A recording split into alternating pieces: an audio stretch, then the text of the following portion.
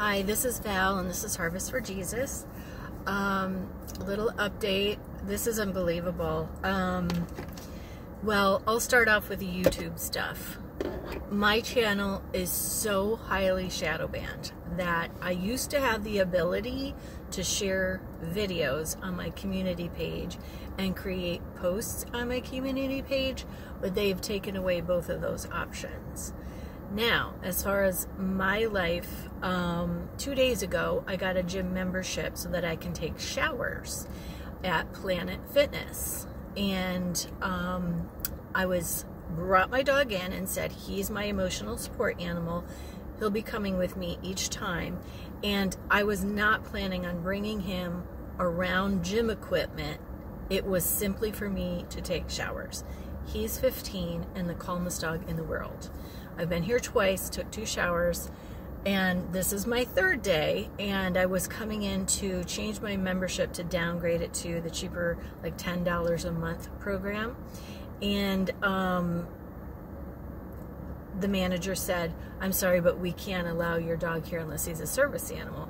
And I was not going to lie about that. And I said, no, he's an emotional support animal.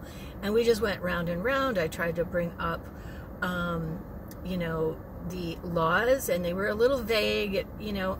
So she called the police. The police, after about a half an hour, came and said that he doesn't get involved in the service dog or emotional support dog issues unless the dog is breaking codes, you know, like getting on equipment or on the tables or on the furniture in a restaurant or something like that. Which of course my dog would not be doing something like that. And so he was not going to get involved, but the person there had the ability to say that I was trespassing. So I had to cancel my membership so that I didn't get a trespass violation. This is gang stalking 101. Okay, it's fine one day, and then, oops, you lost something else. This is just a demonic fallen world. It's a fallen system. And, you know, it's sad. And here I get another call. My phone gets about 40 calls a day just to harass me.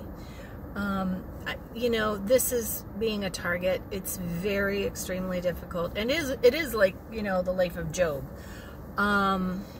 It's meant to, you know, drive you crazy and get you away from the Lord, and always do the opposite of what they want you to do. So I will never go to Planet Fitness. And just a heads up, if you're planning on going to a gym, ban Planet Fitness. If I were you, that's what I would do.